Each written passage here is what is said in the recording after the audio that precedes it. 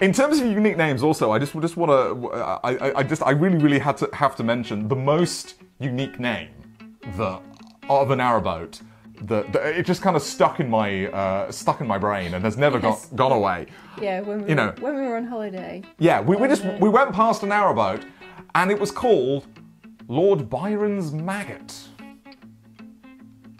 And in terms of unique names, I can't really think of many that would actually go more than Lord Byron's Maggot. Because, I mean, alright, yeah, it's going to stick in your brain, like a maggot, but also, why would you call a boat Lord Byron's Maggot?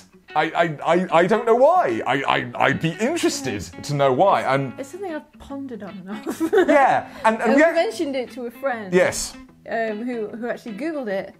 And it's a dance. It's a like 18th century era dance, the kind of thing they did in Pride and Prejudice a lot. Basically, those sort of, and again, I'm like, why would you name a dance that? Yeah, we haven't investigated it far enough to find out why you would name a dance Lord Byron's Maggot. Why? What did Lord Byron do something dancey with a maggot or something? I don't know. He was a bit crazy, but who can tell? Anyway, I feel like we might be getting slightly off the point there.